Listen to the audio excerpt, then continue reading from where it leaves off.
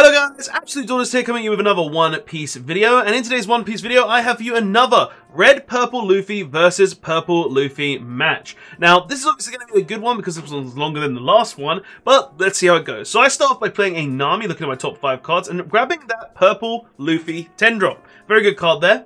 And then Purple Luffy just passes his turn back to me, the Purple Luffy player, and we go ahead and play another Nami looking at the top 5 cards, grabbing another 10 drop Luffy. Okay, not great, but we go ahead and swing a total of 8 into the Luffy's life. He goes ahead and takes it, and then draws for turn and gets his Don. Okay, so will he go ahead and use that Purple Luffy ability though? That's going to be one of the questions here, because I have a decent number of cards in hand. He goes ahead and uses the ability though. Rests 5, plays a Kid, and then goes ahead and passes turn back to me. And we go ahead up to 5 Don now. Good number of Don. Want to go ahead and play a card that goes ahead and plays a Don here, because normally by turn 3 I do want to go ahead and play something that will give me a Don. But what are we going to do? So we go ahead and rest 4, play a Law. Okay, so instead of that we go ahead and neg a Don. Okay, and then we go ahead and get rid of 2 cards from the opponent's hand. We get rid of a Queen and an ulti. Not bad things to get rid of, to be honest. Not bad things. And then we go ahead and swing 7, and he goes ahead and blocks and drops a 2k. Okay, interesting. So he is now on a total of 7 Don, with the ability to recycle Don as well, which is very nice, because that 5-drop Kid is very, very strong. It's a very good card here. And I'm just shuffling my hand, thinking what my opponent's going to do. So what's the Purple Luffy going to actually do here? Like 7 Don, he could drop a 7-drop Kid. He could go ahead and drop 5-drop Queen to go ahead and get 3 Don back. Like, there's lots of stuff he could do. We go ahead and take a life, though. Taking that hit. Okay. And then he rests 5. I think he's just reading it to make sure. Plays a Magellan, and then goes ahead and gets negs a Don from me and gets a Don back. Putting me on 3 Don. That's not good.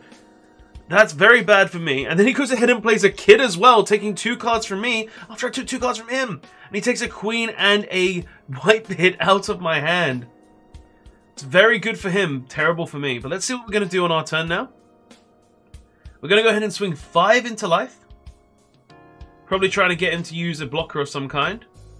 Okay. Will he do that though?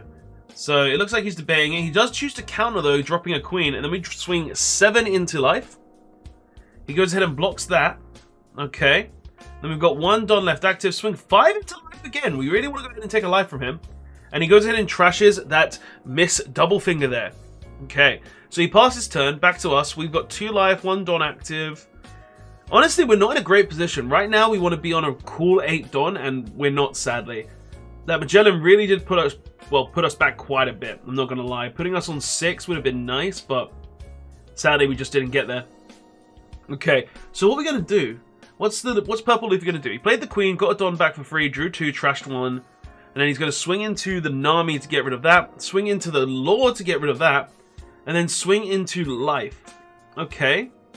Do we choose to take it is the question. Like, there's no reason to take it, and we go ahead and Radical Beam? Okay, and then he goes ahead and drops an X-Drake, and we trash the Gear 10 Luffy, one of the 2 that we added on earlier in the game.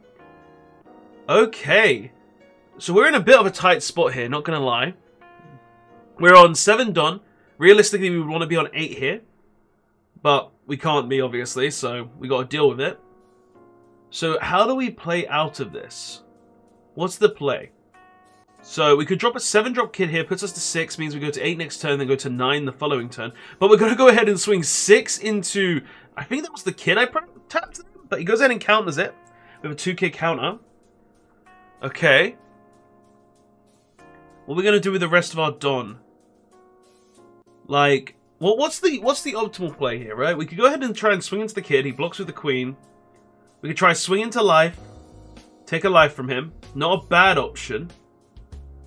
It looks like I'm going to go ahead and swing 8 into life. No, into a Kid. Okay. And he goes ahead and counters with that Gum Gum Jet Gatling. Okay. Pretty good. Pretty good. So we've got 1 Don active. He has a total of, what, 5 swings? So he swings 5. We counter for 1. Swings 6. We take it. Swings 6 again. Take that. Okay. And then what's going to happen? Like, he's got a ton of Don. He could fully just invest all of it into his leader. Swing for game, right?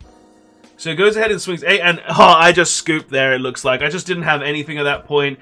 And honestly, I'm going to be honest, like the reason we lost that was because we didn't see any ramp until the end of the game there. Like, we see the Zorojuro, but we really needed ramp in this game, and sadly, we just didn't see it. Like that's how my deck works. We don't see the ramp, we're in problems. That's why we play about 16 ramp cards in my build currently, and we saw only top end from the looks of it, where we saw multiple Whitebeards, multiple Luffys, which put us in a bit of a poor spot. But anyway, guys, I hope you did enjoy that game. Please don't forget to like, comment, and subscribe for more One Piece content, and I'll see you guys in the next one. Absolute Doris, signing out. Later all.